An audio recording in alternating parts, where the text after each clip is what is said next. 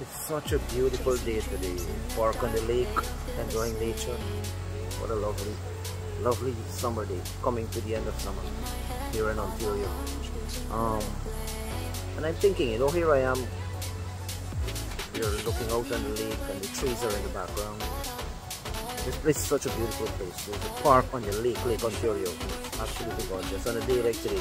But I'm thinking, we have all this blessing, really we do, in this life. And what are we up to?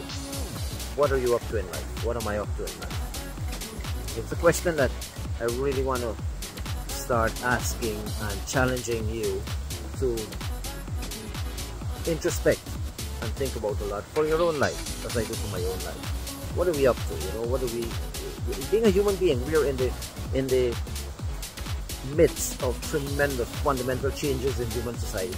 People don't realize it, but under the carpet, so to speak, on the foundations of society, there's huge changes with technology, AI, VR, all kinds of robotics, all kinds of technological changes are happening, and it's about to be rolled out within 3 to 5 years. I expect bigger changes in society than when cell phones replaced line phones, or when automatic cars transmission replaced manual transmission in cars. I think back in the 80s and 90s that happened. It happened so seamlessly and smoothly, people didn't realize there was that huge, massive shift in society. We're in such a time as this, and what are we up to?